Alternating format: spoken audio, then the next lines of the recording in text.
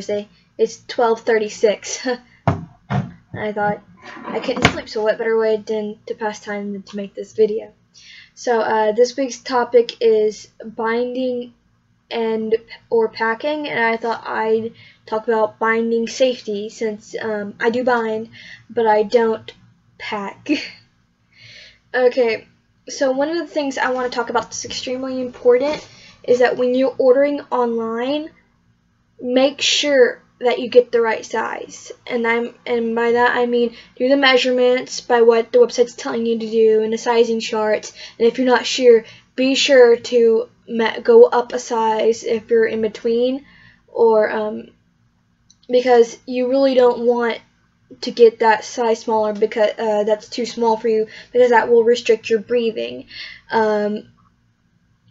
And really, if you think you get a size smaller will make you flatter, honestly, it won't look flatter, and it's really dangerous because it can really restrict your breathing, and it can really like bruise and break your ribs and all that not fun stuff. Something else I want to talk about is very important.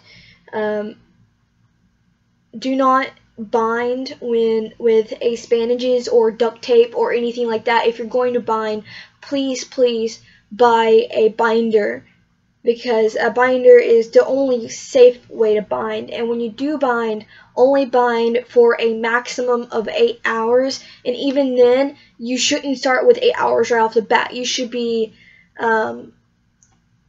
should start with maybe an hour, and then just slowly go up so your body can get used to it, because the longer you wear it, the more damage it can do to your body.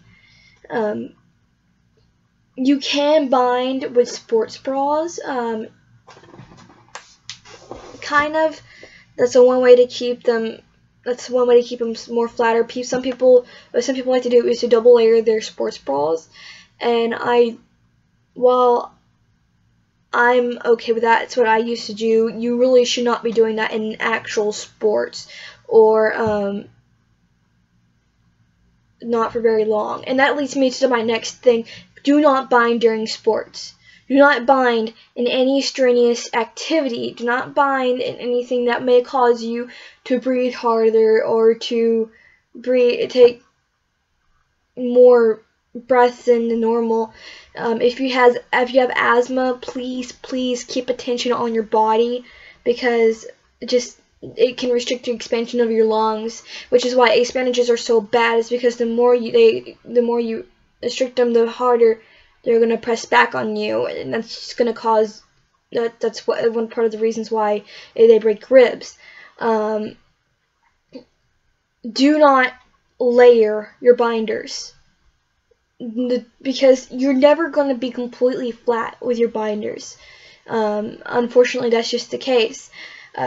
But one way, you can wear a binder, wear some baggy clothes over it, but do not layer your binders. Please do not wear a sports bra under your binder. And since it's summer, I saw a post on this on Tumblr. It's very important. Please take care of yourself when you're binding in the summer.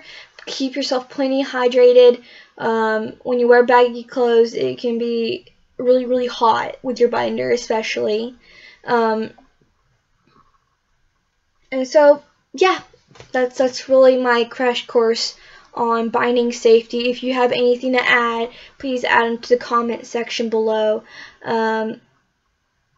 Check in next Thursday to see me again. Love you guys.